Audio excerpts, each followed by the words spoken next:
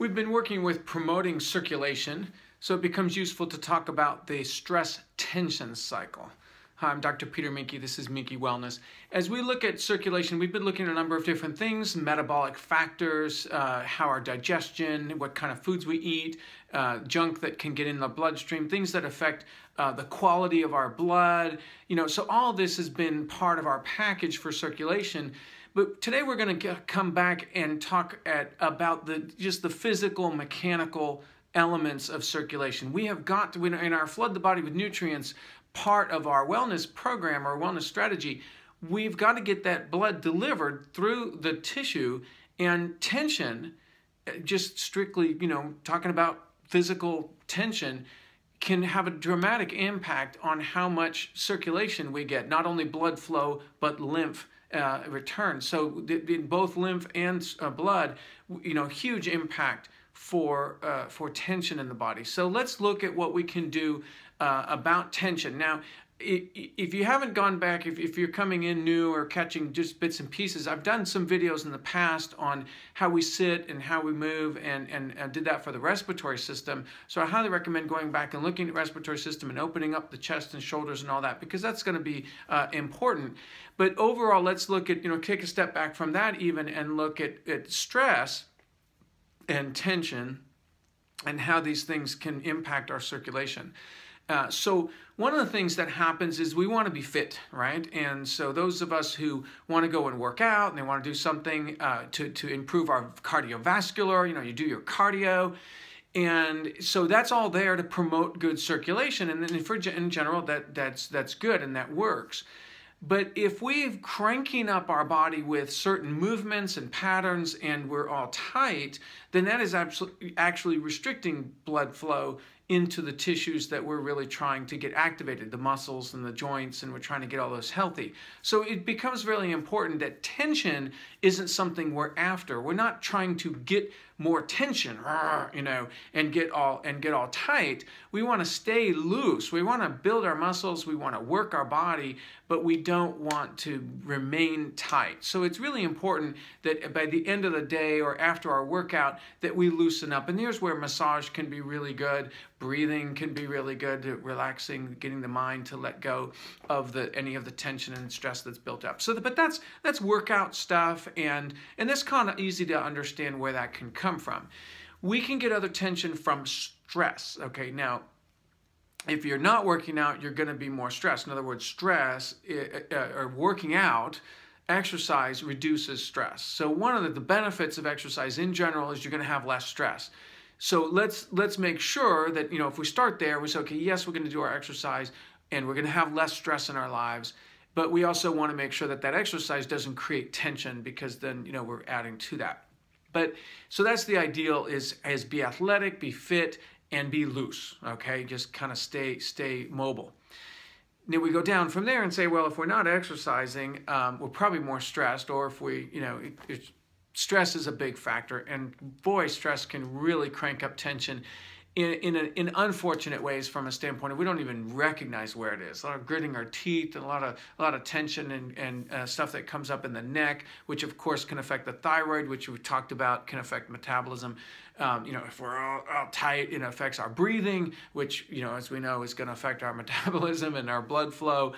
So we've got so many factors that kind of, stack up when we talk about tension and stress. Okay, so getting regular massage, I'm still going to plug again for us to all get some kind of regular massage, professional, or paraprofessional, if your spouse, if you're trading, doing a little bit of massage that's not related to bedroom activity. And get some good relaxation, get the shoulders to work out, get the legs to relax, some little bit of massage. We do that for our kids, some of us do that, and it's so good for their stress to just be able to just do a little rubbing, old-fashioned rub down, it's not rocket science. It doesn't have to be a long period of time, 15-minute little, doing some massage type stuff. And so it's reasonable and not that hard to do, to get weekly, if you're doing family, weekly or certainly monthly massage, if you're just doing little 15-minute. But it is good to get a professional massage once a month. I know, we're all fitting all this stuff into our budgets, but it's a professional massage of some kind once a month, so that to really get that opportunity to really practice letting go. It becomes a skill. It is a skill to practice letting go, to be able to release the tension, to let go of the structural tension. Now, a lot of times, once it gets to structural tension, you can't let it go on your own. You have to stretch it, or a massage therapist has to stretch it at the fingertips. Now, I'm going to refer you to my biology of massage. I did a video. Maybe I'll put a link there. Of the biology of massage and how that works, and the stretch and the hydration and everything that happens. So there are some times when you can't do it on your own. You need that external force to be put in there and to get that tissue to stretch out. But once you start to relax it, you can decide on whether you accumulate it or not. And so once it's let go, you can maintain it a lot easier. So that's why I'm advocating getting some professional help. Get the body to let go and open up. You'd be amazed at how it takes the years off of you from a standpoint of feeling, again, more fluid, more mobile, more flexible. Have you heard of the sense of someone becoming inflexible as they get older? We get stiff-necked. We have a stiff-necked people, right? You've heard these terms.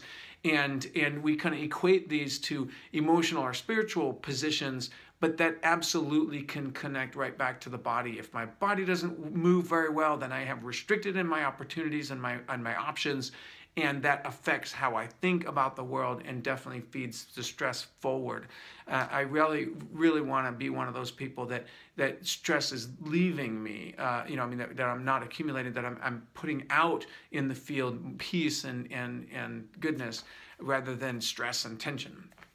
So, and I don't know if you've ever had that feeling. You're sitting next to someone and you can feel that they are tight. And you can feel that. And so it's one of those things that I want to be someone that when you sit next to me, you can feel my movement, that there's, I'm not stuck in one place, and that if you talk to me, you're going to bounce against some kind of rigid barrier, that it's a little bit more fluid and welcoming. And then it works for our own thought process. So anyway, there's a spiritual kind of connection to what I'm talking about here. So stress, and I go back to our stress and tension. So grinding the teeth, and I'll talk a little bit more about this in the digestion, but you can end up grinding your teeth because you have poor digestion, and the pressure on the molars so a lot of times we can be accumulating tension because of our physiology, but we also can accumulate tension because of how we think. And that becomes an opportunity for us to retool consciously. We participate consciously in our stress responses. And I've talked a fair amount of that, as we've gone along here, but we're going to let's do a little bit of breathing here for our stress response and see how we can, learn to let go of these things. So if you haven't done a relaxation, physical relaxation breathing sequence, I'm going to go through one of those here. And obviously, driving, this is not the best time to do this. So if you're in the middle of driving, kind of be aware of that, this is not one of those times to get all loosey-goosey relaxed. But when you go to bed, you can once you, kind of understand how this works. But I've had it described as you start on your toes and move up. You can start at your head and move down. You can start in your middle and move out. It doesn't really matter. I kind of prefer to, I think I prefer the toes, starting down at the feet. So I would breathe in and connect to my feet, and then with the exhale, let the feet relax. And then go down and reach to the ankles. And then exhale, let the ankles relax. And you can sort of see that I have a little bit of movement. If I'm lying in bed, I would do the same thing. Just kind of settle, little shake, little movement, allow my body to settle. And so breathe in to the shins and calves. And that, again, you're starting to get better at this, I'm assuming, because I'm breathing in and I'm connecting to the tension and listening all at one time, and then so that listening breath is just the feeling, the tension that might be holding in my legs, and then relax. And as I breathe out, I'm just going to let go and feeling that tension come up and out through the breath. And then do the knees. Relax the thighs. And keep in mind that, you know, and again, if I were lying down, it's a little different relationship with your body. I don't know if you can tell, you can already feel in my voice or tell in my voice that I'm already starting to be a little looser, a little slower. And that's part of what we're doing is at the end of the day, we want to let go of some of this tension and get good at relaxing and letting go. If you're in the midst of a stressor, like right at the moment, it really is, this is great to take a deep breath, accumulate that whatever that stress is, let it go, breathe in love to fill that space and joy and circulation, and let go. Now, what if you had an accident or impact where you know the body responds by protecting? There's a stressor, okay? So different kinds of stress. Physical stress, the body's going to respond by holding and protecting. And again, it can be, for the most part, it can be useful to try to let go of as much as that tension as possible. You know, even right there at the moment of an injury. So, because that can trap the swelling and things like that. So if I had an injury to my knee, or just an example, I fell, and I would then, you know, I pause in that moment where I'm, you know, obviously it hurts, it's pain and whatnot. I would breathe in to the area and then relax and try to literally consciously relax my tissue. Okay, so I got to the legs here before I distracted myself.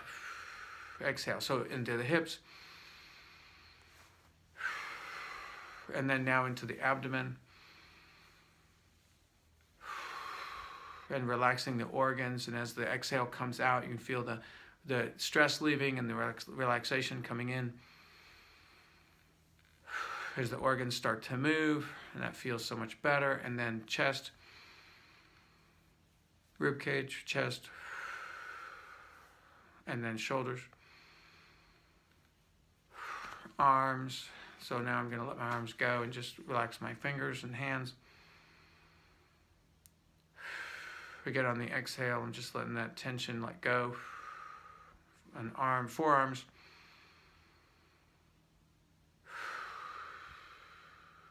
elbows and upper arms. Now up to the neck. Breathe into the neck, letting go. Head,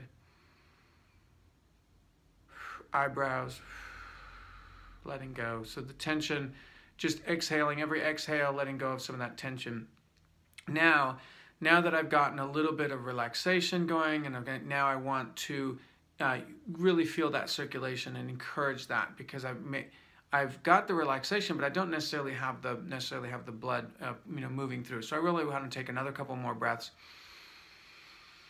and push the fluid out, move the circulation all the way to the toes and the fingers. And that would be, especially if I were doing this as just a break and I was going back to my day, I would really want to get back to being sort of activated. And so I breathe in and maybe even do that energetic breathing where I'm getting the thyroid and the metabolism and feeling more heated up.